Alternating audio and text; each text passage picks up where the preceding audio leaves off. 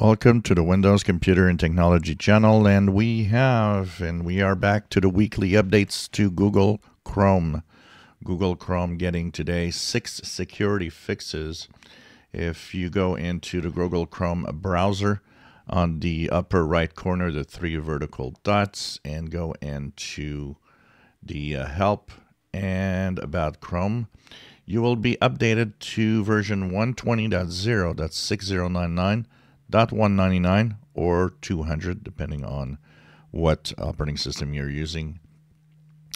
Now, this is interesting. So 6 security flaws, high severity security flaws, which means, of course, I say it all the time, the other Chromium browsers will have these fixes.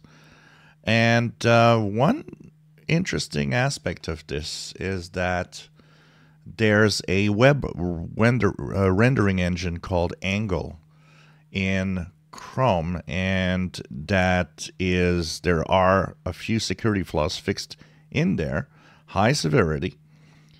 But I'm curious because this web rendering or graphics rendering is actually also present in Firefox. So I'm wondering if Firefox will also have an update to fix this in its own browser.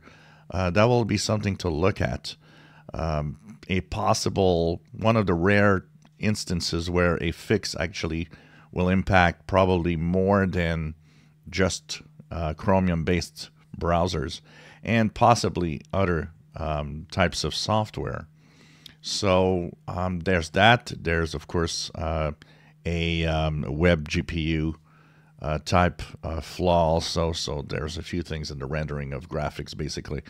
So 6 security flaws of high severity. No news yet because I'm wondering the amount of money given is high, and I would be interested to see if there could be some 0 days in here. Google keeps quiet on what they are, so we're not sure, but we know that they are important to fix. So it's time to update your Google Chrome. Of course, as they say, Google Chrome updates by itself and could take several days sometimes to update. But if you want to update immediately to stay safe, it is your first line of defense. You're going on the web with it. Check it out. And of course, if you're using another browser, Edge, Opera, Brave, Vivaldi, and so on, there could be, of course, there will be a update for these Chromium browsers. And if you're using Firefox, well, check for a possible security update.